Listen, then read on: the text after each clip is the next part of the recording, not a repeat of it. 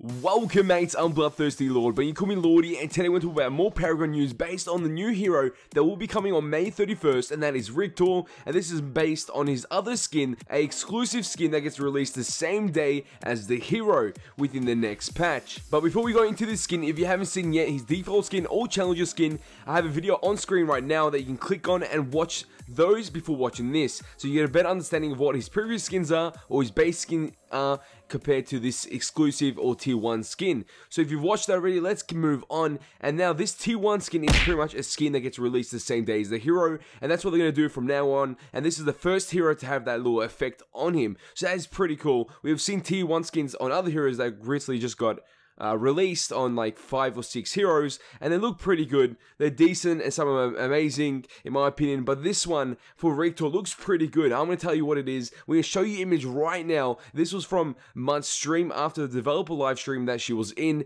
and she got to show us this skin as well. And this skin was an exclusive skin for the character, and the skin is called Bronze Warden, and it's Riktor's tier 1 skin, and it's also available at 500 coins like the other tier 1 skins that got released for the other heroes recently. And this skin reminds me of the new skin that just got released for Muriel. It's pretty much the same skin tone or armor plates. They've got that bronze slash Sepai look on the actual armor plates. It looks good. And also the LEDs from red and yellow, it's changed to blue now, so it's more like vibrant and it sticks out, which is pretty cool. There'll be some comparison photos just popping up right now between the actual Bronze Warden skin and the Challenger skin, and also the default skin, so you can see the difference for yourself, because seeing is believing. And if you guys want to purchase this skin, you'll be able to do so on day 1 of the character's release. And also, I'm guessing they might do a bundle with the Master Challenge and also this Bronze Warden skin. If they want to play it smart, they put it together and pretty much do like a discount on the actual bundle, saving like maybe 10% discount. I'm not sure.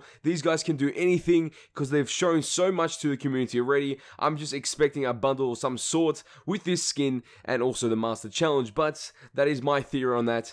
Hopefully they do it so then people that want both of those are able to get both of those at the same time for a good price. So guys, if you haven't noticed yet, there's a lot of hype on this channel based on the new hero Riktor, and we've got more facts, more interesting little things here and there about the hero that I'm going to present in the next few days before the character's release. So if you want to keep it up to date, all you have to do is hit that subscribe button so you're able to pretty much keep up to date. So mates, if you enjoy this video, show your support by smashing that like button. Let's try to get 25 likes on this video. If you guys want to see more Paragon gaming content on my channel, all you have to do is share this with your friends and hit the subscribe button to become a mate today. And that is all for this video. Oh, time to go, but don't you worry, we're back very soon. Hey Tats boys, he's answered nothing yet. Bronze Warden, there has to be some type of lore behind this.